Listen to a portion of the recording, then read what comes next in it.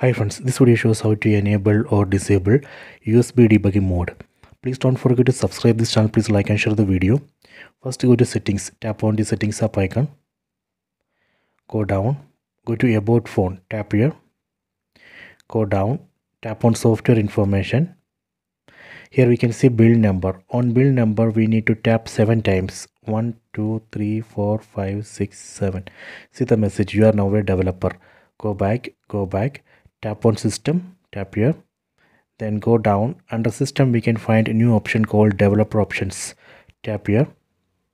These are the list of developer options.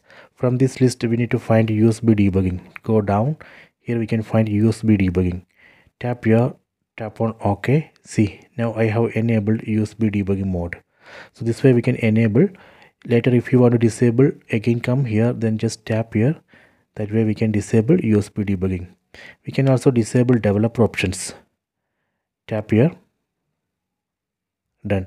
I recommend to disable developer options after the use because of security issues.